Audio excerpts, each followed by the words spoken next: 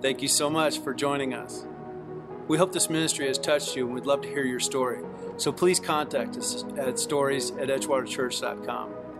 Also, if you'd like to support this ministry financially, you can go on edgewaterchurch.com and choose the giving button that works best for you. Again, thank you, and prepare your hearts for today's message. Last week was a fabulous week here. Our little friends, we had about 50 of them all week. Today, we've got 35 of them coming up on stage. And that is a record number for them coming to actually perform. We had a blast, and like Pastor Dan said, they had fun every day. They never shied away from their energy. It was fabulous to watch. They got to learn that God is the God of the universe, and amazing things can happen when you believe in him. So they're going to perform here for you guys today. So enjoy.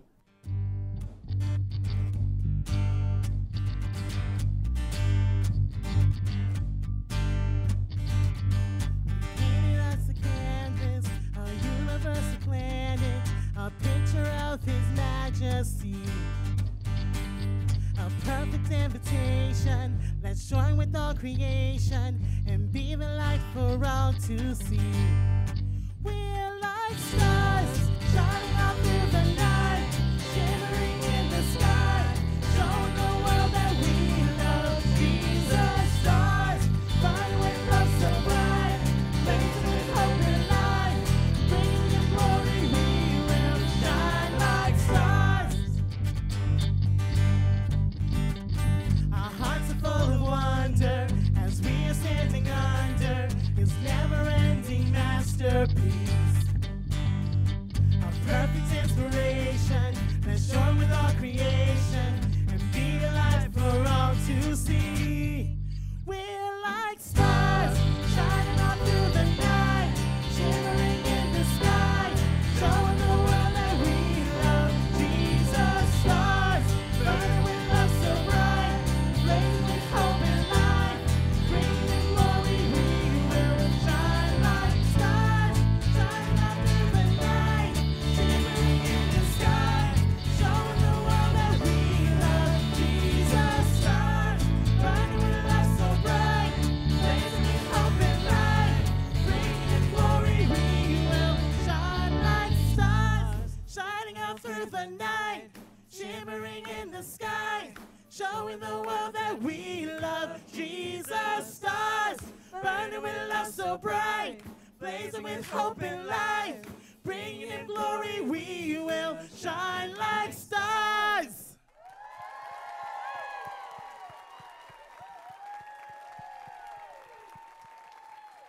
He's made a way for us, born for glory out of dust, children out within the arms of peace. He has made a way for all, mercy waits where sinners fall. He is our victory. Today we are kicking off a brand new series. I'm really excited about this because, here it is. It's summertime. I mean, it's been 90 degrees for a few months now, but still, we got the rain, it seems like, every day. The days are so long, and around here at Edgewater, summertime means we hit a series from the Old Testament. We always take some time to jump into the Old Testament, take a look around there. We've done series based on Moses and Jonah and Elijah and Elisha, even Habakkuk we threw in there one year. But today, we are starting a 4-week series on a book from the Old Testament that contains an incredible story. I mean, this story has all the makings of a Hollywood blockbuster. There's a powerful king and an orphan girl. There are assassination attempts. There's political intrigue. There's this horrendous tragedy that's narrowly averted. There's tension and drama and a huge musical number that I will perform in the original language. Well, not that last one, don't worry. But it is awesome. And so we are going to spend some time in the book of Esther. Now, there's still maybe some of you may be thinking, man, why do we have to why do we have to go through this Old Testament stuff, you know? Because that's where God seems all angry, and there's stuff I don't understand, and all these names that I can't pronounce. And maybe even the pages in your Bible in the Old Testament are all still like stuck together because you just never open up that part of the Bible very much. Now, I can understand it if you feel that way. Because first and foremost, the stories of Jesus are all in the New Testament. And so we like reading the stories about Jesus. The New Testament's a lot easier to understand in some ways than the Old Testament. There's a lot more emphasis on grace and forgiveness and not so much the earth opening up and swallowing people, okay? So we like the New Testament. But we got to be very careful because check out this verse as we get started. In 2 Timothy chapter 3, verses 16 and 17, it says, all Scripture, let me hear you say, all Scripture. All Scripture is inspired by God and is useful to teach us what is true and to make us realize what is wrong in our lives. It corrects us when we are wrong and teaches us to do what is right. God uses it to prepare and equip His people to do every good work. So it starts out by saying all Scripture. So if we want to know the fullness of God, we need to get to know the fullness of God's Word. And so we want to be people who are rooted in Scripture. And if we only pick half of it, or maybe just kind of focus on the parts that we like or agree with, then we're missing out on all of what God wants for us. So we want to be able to look at all parts of the Bible. Now, God created us all in unique ways. We're all wired differently. God connects with us in unique ways. Some folks connect with God in some ways better, some with other. We learn differently, again, because we're put together as different types of people. So on our part here at Edgewater, as we prepare the services and the messages and stuff like that, we try to mix it up from time to time. So we get a chance to connect with different people in different ways. I'm not always the person who's up here preaching every week. By the way, didn't Will do a great job this week, man? Tell you what, let's give God glory for that message, man. If you missed it, you got to get online on our website, edgewaterchurch.com, our Facebook page, YouTube channel. You got to check it out because, man, he brought it last week. That was awesome. So because we all learn different ways and we're all different people, we try to also maybe give different types of sermons, okay? There's some sermons that we preach that'll get you all fired up, and there's some sermons that may get a little emotional, may make you cry. Occasionally, I might preach one that makes you fall asleep. I don't know. But I'll tell you what, this series that we're going to enter into right now is going to be more about teaching a little bit. It's going to be teaching-oriented. We are going to walk through the story of Esther. Now, we talked about diversity. Even the Bible itself is diverse. There are all sorts of literary genres found in the Bible. There are historical narratives and epics, like the story of Esther that we're going to be looking at today. There are books of the law, books of poetry, books of prophecy, books of wisdom. There's apocalyptic literature. You have the Gospels, which are the stories of Jesus. You have the epistles, those instructional letters that make up the majority of the New Testament. So, all of that being said, this series is going to be a little different. But part of that is because the book of Esther is very different. One of the unique characteristics of the book of Esther is that God is not mentioned in the entire book. Okay? But as we walk through the narrative over these next few weeks, you will find out that just because God is not mentioned, it doesn't mean that God's not present. You know, isn't that the way God works in our lives sometimes? That He may not make His presence known through a burning bush or lightning from the sky or some type of miraculous occurrence. But when you look back at the journey that you've walked, you see God's fingerprints all over it. So let's get a little bit of background here into the book of Esther. First of all, who wrote it? Well, we don't know. Okay, sorry to start off on that positive note there. We just don't know. Some scholars say that it was written by maybe either Ezra or Nehemiah. Those are the two books previous to Esther. Some people say that it might have been Mordecai, who is Esther's older cousin that we're going to talk about in just a little bit. So no one knows for sure who wrote it.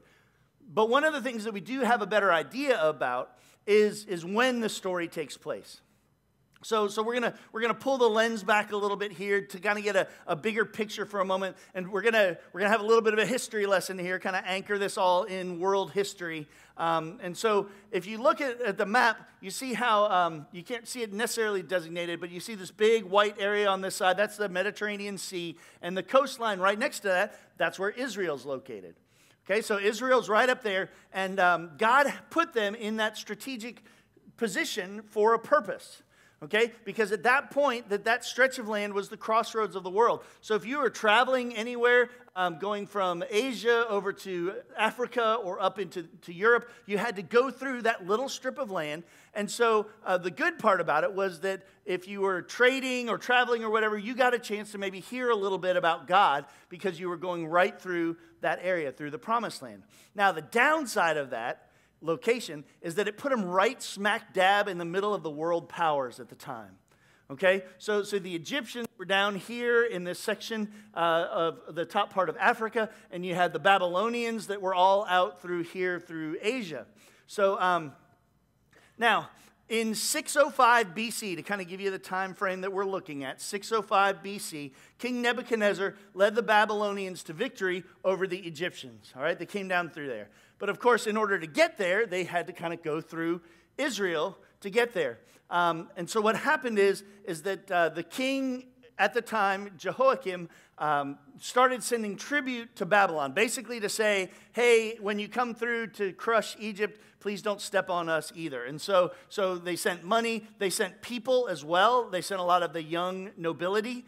That's where, like, you may have heard of Daniel in the Old Testament, Shadrach, Meshach, and Abednego. They were some of the ones that were sent over to Babylon during that time, a period of what's called the Babylonian captivity. So that was kind of the first wave of people that went over there. But the king eventually tried to revolt. He didn't like that setup very much. In 598 BC, Jerusalem was attacked and put under siege by King Nebuchadnezzar of the Babylonians. And the city fell the next year. And so the Babylonians then took more people into captivity, including like the prophet Ezekiel. You may have heard that name from the Old Testament too. So he went over kind of in that second wave of folks. So things kind of stayed in turmoil in that area until finally Nebuchadnezzar just kind of had enough of the buzzing noise from Israel. And so he came back, he destroyed the walls of Jerusalem, he destroyed Solomon's temple, and all of that happened in about 587 BC. So by that point, a lot of the Jews had been taken into captivity. Some of them had just fled the country because they were tired of the armies marching back and forth through there. And so it was a difficult time. So this finally continued until then the Babylonians were conquered by the Persians. Okay, the Persian king Cyrus defeated the Babylonians in 538 BC. So as soon as Cyrus took over, he kind of wanted to build up some goodwill with the people in the area. And so he told the Jews that they could go back to Jerusalem and they could rebuild the city, they could rebuild the walls, they could rebuild the temple. And so he gave them permission to come back. Now, not all the people did come back. Some of them decided to stay behind, maybe because you got to figure they'd been there for over 100 years at that point. And so maybe they had established a new life. Maybe they felt that life was better in that area than it was in Israel. And so some of the people came back to Israel. Some of the folks stayed behind. So that's why you had a Jewish population there in Persia as well. So under the rule of King Cyrus and all the way down to King Xerxes, you may have heard that name, the Persian Empire then is what's represented here in the yellow. So it's this huge empire going from India all the way over to Ethiopia, just a huge place. Esther's story takes place about 50 years after King Cyrus gave the Jews permission to go back home. Okay, now the king that we're talking about in the story is King Xerxes. He was in the process of trying to conquer like the world, basically, and he had pushed into Greece up in that area in the upper left corner. He had taken 250,000 soldiers, 250,000 soldiers, and had marched all the way up into Greece. But the march kind of lost steam a little bit, and they ended up kind of getting stopped. And so this story takes place when Xerxes had then come back home, and he's getting ready to rally the troops again for one more push to try to conquer Greece once and for all. Now, just a side note here, man, one of the things I love about the Bible is that in so many places it is anchored in history. Okay, skeptics may come along and say, hey, all that Bible of yours, it's just a book of fairy tales. But you know what? There are so many places that you can trace things back to world events. and documented history. So while by and large the Bible is not intended to be a book of history, it's grounded in times and places and gives you that confidence and that foundation that you can stake your life on, because you know it's not just a book of made-up stories, because there are places where it actually hangs its hooks in the world, in the history of the world. All right, so let's go ahead and jump in to see what the story holds for us. Again, it's an exciting story. If you have your Bibles, you can open up to Esther and follow along. You can pull it up on your Bible app and follow along. Or, as always, the words are going to be up on the screen. So let's start with Esther chapter 1, starting in verse 1, where it says, these events happened in the days of King Xerxes, who reigned over 127 provinces, stretching from India to Ethiopia. Again, that whole gold region that we had talked about there. At the time, Xerxes ruled his empire from his royal throne at the fortress of Susa. In the 3rd year of his reign, he gave a banquet for all his nobles and officials. He invited all the military officers of Persia and Media, as well as the princes and nobles of the provinces. The celebration lasted 180 days, a tremendous display of the opulent wealth of his empire and the pomp and splendor of his majesty. So again, it's King Xerxes that we're talking about in here. He's got a huge empire, and he's throwing an enormous party to celebrate himself. Okay? That it's all about him. He's the richest, most powerful man in the world, and he wants everyone to know it. All right? He wanted to demonstrate his wealth on a practical way because they were getting ready to push back into Greece. And so he wanted to kind of inspire confidence in the nobles to say, hey, I've got the money and the power and the resources to carry this through to the end. And so he was kind of trying to get them ready for battle. But still, did you see that a 6-month-long party? All right, now some of y'all might have been quite partiers in your day. You might have had a long weekend you don't remember somewhere along the line. But a 6-month-long party, come on now. I can't hardly last 6 hours on New Year's Eve. And they got a 6-month-long party. And then, check this out. Verse 5. It says, when it was all over, the king gave a banquet for all the people, from the greatest to the least, who were in the fortress of Susa. It lasted for 7 days and was held in the courtyard of the palace garden. So when the 6-month-long party was over, what did King Xerxes do? He threw another party. All right, and so he threw a week-long party now here to follow that, like an after party to the party, and that was a week long. And there was only one rule at this after party. In Esther 1:8, it said, by edict of the king, no limits were placed on the drinking, for the king had instructed all his palace officials to serve each man as much as he wanted. So basically the rules were that there were no rules. All right, so just this whole week long. They had already done 6 months of partying, and now they've got another week of partying. And so these folks were going at it hard. And even the queen threw her own party at the time. In verse 9, it says, at the same time, Queen Vashti gave a banquet for the women in the royal palace of King Xerxes. So the women had been kind of segregated out due to their gender. I think probably after having a whole bunch of people drunk for 6 months and a week, it was probably maybe for their safety to keep them out separate. Probably a good idea. Now, check this out. This is where it starts to get real here. Verse 10 says, on the 7th day of the feast, so again, 6 months of being drunk, and then another week after this. It says, when King Xerxes was in high spirits because of the wine, that's probably a nice way to put it. It says, he told the 7 eunuchs who attended him, those guys. I'm not even going to try. So let's pause there for a second, all right? So King Xerxes now had probably been drunk for 6 months, and then a week after that, and now evidently he has this good idea, all right? So nothing good could follow this. Whatever comes after this is probably ancient world equivalent of watch this, hold my beer, okay? Nothing good ever follows those words, all right? But the reality is true. Drunk people don't make good decisions. You know, nobody ever said, I got drunk and figured out my marriage. People don't say, I got high and ended up with the job of my dreams. We make bad decisions when we're impaired. And so they were all in a bad way. 6 months and then an extra week on top of that. So let's see what brilliant plan he came up with here in verse 11. So he told the eunuchs to bring Queen Vashti to him with the royal crown on her head. He wanted the nobles and all the other men to gaze on her beauty, for she was a very beautiful woman. Now, some people say that the crown was the only thing that he wanted her to be wearing. And so Xerxes wasn't seeing her or treating her as his wife. He was treating her as an object, basically, something to just be paraded around in front of others. So let's see how well that went over with the queen. In verses 12 and 13, it says, "But when they conveyed the king's order to Queen Vashti, she said, 'Child, please.'" No, she refused to come. This made the king furious, and he burned with anger. He immediately consulted with his wise advisors who knew all the Persian laws and customs, for he always asked their advice. So, of course, Queen Vashti wanted nothing to do with any of that. But the king got mad. All right, now, one, because he was drunk, but two, it was a slap in the face to him in front of all these people that he was trying to impress. Okay, it kind of questioned his authority.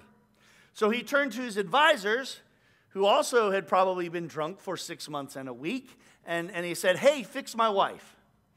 All right, he wanted to know what could be done within the rule of law to address this affront to his royal personage, okay? And again, continuing at the theme of the morning so far, it is never a good idea to go to your drunk friends to talk about your marriage problems. Okay, just take that as I'll throw that one in for free today.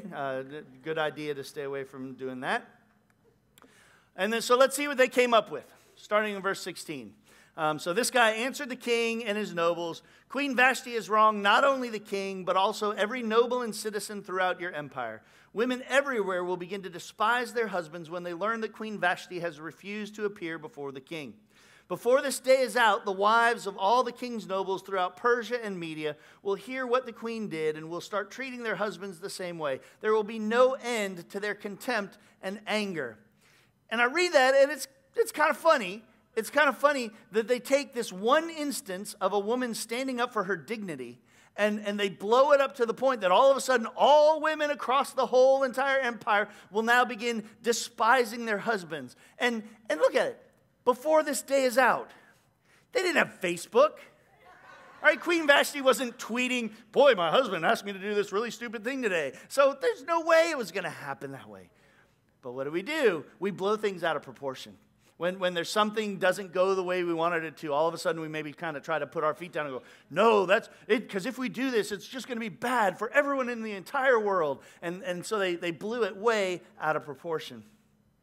So they continued on, starting in verse 19. It says, "So if it please the king, we suggest that you issue a written decree, a law of the Persians and Medes that cannot be revoked. It should order that Queen Vashti be forever banished from the presence of King Xerxes, and that the king should choose another queen more worthy than she.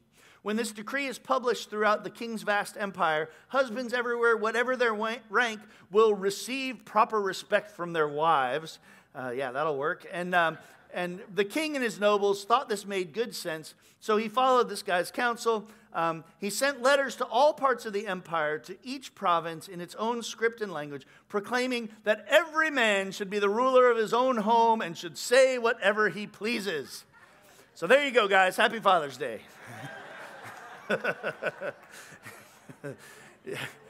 Yeah, that'll work well. Yeah, take that home, write it on a 3x5 card, put it on your fridge.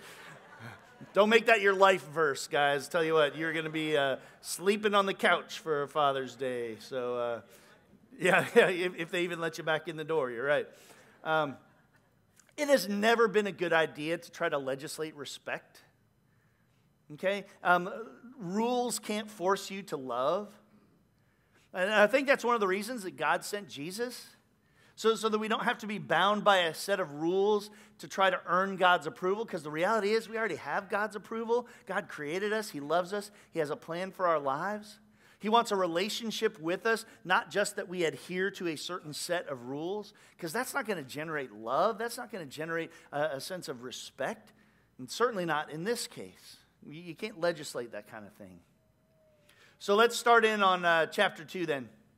It says, "But after Xerxes' anger had subsided," or maybe he sobered up a little bit, "he began thinking about Vashti and what she had done and the decree he had made." When I read that, it kind of makes me feel like there's maybe a little tinge of regret in there, that maybe he was like, "Oh man, Was that really what happened? And he couldn't just bring her back. Because once the king of the Persians made a law, it could not be revoked even by the king himself. So he couldn't just take it back. We have to be careful about the decisions we make and the things that we say when we're angry. Because sometimes those things can't be taken back either. Once you say, I think we should get a divorce, you cannot unsay that. There are things that we say to our children in anger that years of counseling can't get rid of. We have to be really careful about the decisions we make and the words that we say in the heat of the moment. So the advisors of Xerxes came up with another idea, okay? So they saw maybe that the king was a little down in the dumps. It had been, at this point, about 2 years that he had been without a queen. And so they said, we're going to go throughout the whole kingdom and gather up all the beautiful women. Now remember, the kingdom at that point stretched from India to Ethiopia, so a huge place. They said they're going to gather up all the beautiful young women, and they're going to bring them to the palace. And once they get them to the palace, they're supposed to receive 12 months of beauty treatments. Guys, you think it takes your wife a long time to get ready. 12 months of beauty treatments. So they have 12 months to get ready to see the king. Now, granted, probably that whole 12 months was not necessarily all spent on kind of the physical preparation.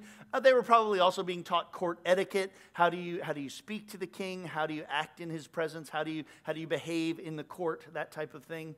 But Josephus, the Greek historian, recorded that 400 women made the final cut to go to the palace. So out of that whole stretch, 400 women made the cut to go to the palace. And so verse 4, this cracks me up. Verse 4 says that this advice was very pleasing to the king. Well, duh. I mean, he's about to have 400 beautiful women vying for his attention. It's kind of like the ancient world version of The Bachelor, all right? But instead of a rose, he's going to give the winner a crown. And not just a crown, but she's going to be crowned queen over that entire huge empire. Quite the prize. So, all that we've talked about, all of this history, all of this background, all this information about King Xerxes, all of this kind of serves as setup and introduction for what's going to happen now, and we get introduced to the two main characters of the story. In verse 5 in chapter 2, we begin to learn about Mordecai and Esther. Now, Mordecai and Esther's families were part of the folks that were taken away in one of the Babylonian captivities. It more than likely happened before either of them were born, that their families got taken over there. But even when King Cyrus gave them permission to come back home, their families decided to stay. We don't know why. We don't know a whole lot of background along those lines. We don't really necessarily know a whole lot of what happened there. But somewhere along the way, Esther's parents died, and so she was left as an orphan. Now, Mordecai was her older cousin, and so he adopted her and raised her as his own daughter. So Esther was one of those 400 women that made the cut, that got a chance to come to the palace. Once Esther arrived in the palace, she quickly won the favor of a guy named Hegai, who was the eunuch in charge of the king's harem. And he made sure that she had the best of everything, the best food, the best beauty treatments, the best location in the building, all of that. And so also at that point, Mordecai then was working at the palace. He had gotten a job serving somewhere in the palace. And as he talked to Esther, they decided that it was best to keep their connection from being known, that they didn't let anyone know that they were related. And he also advised her to keep her nationality a secret so that they didn't know that she was Jewish coming into this situation. When it was finally Esther's time to come before the king, this was his reaction in verses 17 and 18. It says, "And the king loved Esther more than any of the other young women. He was so delighted with her that he set the royal crown on her head and declared her queen instead of Vashti. To celebrate the occasion, he gave a great banquet in Esther's honor for all his nobles and officials, declaring a public holiday for the provinces and giving generous gifts to everyone." So, big event coming up. What does Xerxes do? Throws another party. All right, so that's like his go-to move, I guess, is this party thing. So he throws this party. Now, so some time had passed now until this happened. It was a whole long process to get to here. And so at this point, Mordecai had begun to rise through the ranks in the palace, and he had become an official, maybe middle management or so, somewhere in the palace. He kept checking on Esther from a distance, again, still keeping their connection, their family connection, a secret. After some time had passed in this role, then, this happened in verses 21 through 23. It says, one day as Mordecai was on duty at the king's gate, two of the king's eunuchs, these guys who were guards at the door of the king's private quarters, became angry at King Xerxes and plotted to assassinate him. But Mordecai heard about the plot and gave the information to Queen Esther. She then told the king about it and gave Mordecai credit for the report. When an investigation was made and Mordecai's story was found to be true, the two men were impaled on a sharpened pole. This was all recorded in the book of the history of King Xerxes' reign. But here's the thing. Not everyone was pleased or happy with Mordecai's rise to prominence in the palace. There was someone who wanted not only Mordecai dead, but he wanted to unleash his wrath on all of the Jews as well. Who was it? Dun, dun, dun. That's the cliffhanger for next week. You'll have to come back and find out. Gotcha. Or you could just go home and read it because it's right there in your Bible. So, I mean, you could do that. So I encourage you to do that. Now, normally I would say things like, hey, go home and read chapters 1 and 2, and the next week we'll start in chapter 3. But you're going to start reading it, and you're just going to read the whole thing because it's a great story. Like I said, it's only 10 chapters long, and it really flows quickly. So take some time to read it, get a chance. But do you see what I mean? It could be like a movie. It could be, and not just like the little Veggie Tales like some of us grew up on, but it just is a great story. This incredible rise from being an orphan in a foreign land to being the queen of the largest empire in the world. Esther started from a really low place. The people that God uses are not always the ones that you would picture as the typical hero. Esther's background was messy, like we talked about in our last series. It was a messy background, but you know what? God had a plan for her. A plan for her to do something great and amazing that we're going to talk about over the next couple of weeks because I don't want to spoil it for you right now. But here's the thing. God's plan for Esther didn't unfold immediately. It didn't just happen one day. Okay? There was a time of preparation. It took years of moving things around, even if you trace it back as far as her family being sent over to Babylon. I mean, you can see God working in the midst of all of this. It was a time of preparation. It gradually unfolded. It's a common theme throughout Scripture. God led the people of Israel through the desert for 40 years. Time of preparation. Jesus fasted in the desert for 40 days before he started his ministry. Again, a time of preparation. You may be looking at your life right now. Maybe you feel like there's nothing going on. Either you're just kind of spinning your wheels. You're not making any progress. But you know what? Unless you are right at this moment living out the fullness of what God wants you to do, you are in a season of preparation. God is working in you and developing you and strengthening you and helping you learn to trust in Him more and more to get you ready for what it is that He wants to do. Now, a lot of times, the way we look at these times of preparation is we feel like, well, because we're not there, well, I guess we're not doing anything. I guess we're useless. I guess we're not being used by God now because we're not doing that thing. But that it couldn't be any further from the truth, because in that time of waiting and preparation, we need to do more than just kind of sit back and kind of wallow in our setting. We need to be active.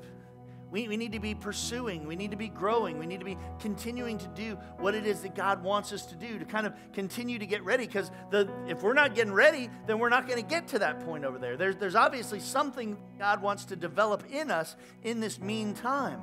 And so we need to be active. We need to be seeking God's will and studying and praying and growing and serving and getting ready, because you want to be ready when the time is right. You want to be ready when it's God's time for you. Let's pray together. God, thank you so much for this time together today. God, I thank you for Esther's story. And even though we don't necessarily see your name listed in the book, God, we can see you working through all of it. In the clearing the way so that Esther could take the throne to be able to accomplish this amazing task that you have in store for her. the way that you prepare her, the way that you help her to find favor with those around her, even finding favor with the King himself. So God, we thank you for the way that you prepared her, and God, we thank you for the way that you are preparing us. Whatever it is that's going on, God, I pray that you don't let us get distracted or discouraged in this time, but we keep our eyes on you, focusing on what it is that you want for us, and that we allow you to develop Christ-like character in us, that we continue day by day to make the right choices, to study, to learn, to grow, to serve, to give, all of these different things that we need to do as you are preparing us for what you have in store. So God, help us to be ready when your time is right. But maybe today, God's time for you is to make that initial commitment to him, to take that step, to say, hey, God, you know, I've made a mess of my life when I've tried to be the captain of my ship, but God, I want to give you a try. I want to turn my life over to you.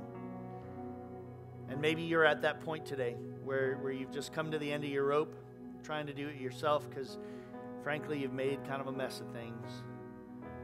Maybe you found yourself at a place where there's not a lot of hope. But I want you to know that there is hope. There's hope in a relationship with Jesus Christ, that you can become the person that God created you to be, that he can help to grow you and develop you in ways that you maybe would have never thought possible. And it just starts with just saying yes to a relationship with Jesus.